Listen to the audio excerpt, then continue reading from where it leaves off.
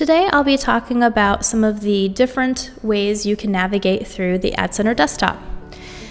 When you open desktop, it will be in the last account that you have been in, so you need to make sure that you go and change the user to make sure that you're in the right account. So you'll enter your username, the password, and it will verify credentials.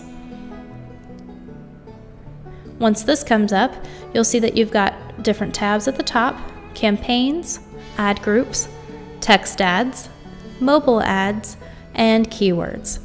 This is an overall snapshot of the entire account that you're in.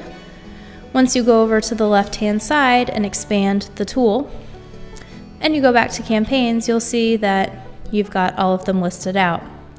One of the great features of this editor is that you can also download stats. You can do it anywhere from today all the way to a custom date range.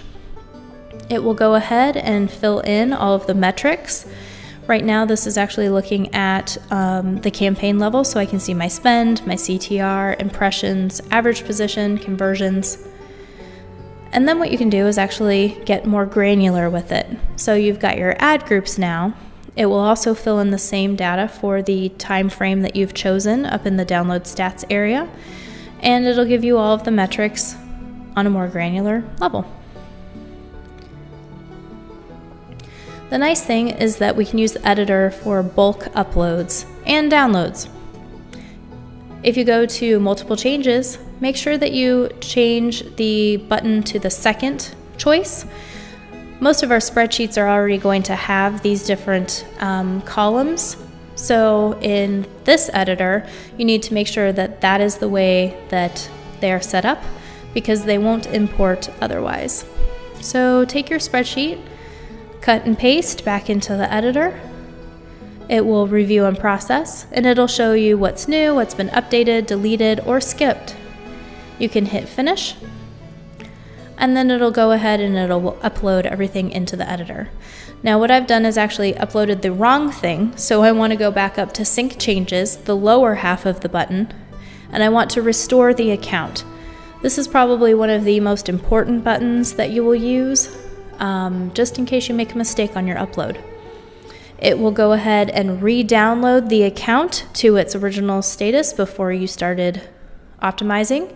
You want to make sure that the status on your sync progression bar says successful.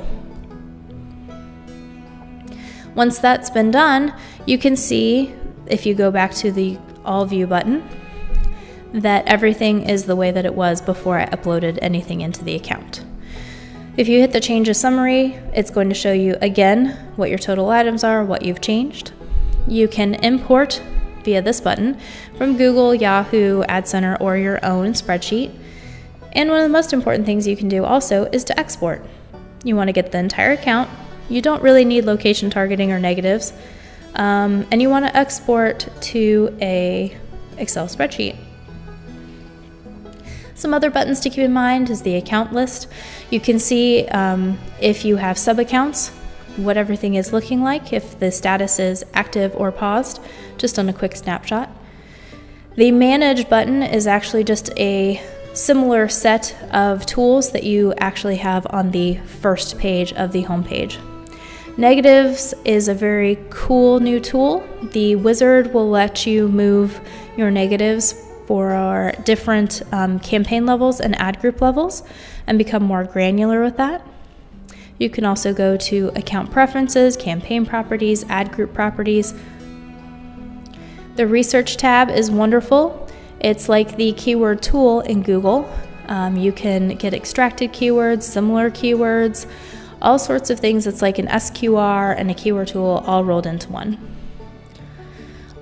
Also, on the home page, you can change things one at a time if you need to, down at the bottom in that part of the editor.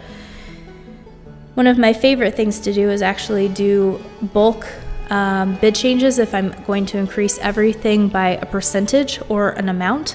This is really helpful if you do explicit bidding in your Bing accounts. So I've gone ahead and I've changed these 3 keywords. I've bid them up 5%, and it will show in the editor. And then you want to go up and you want to sync your changes when you're done. It will show you that I have changed one item. And again, we're looking for that successful status at the end of the upload. And it's successful.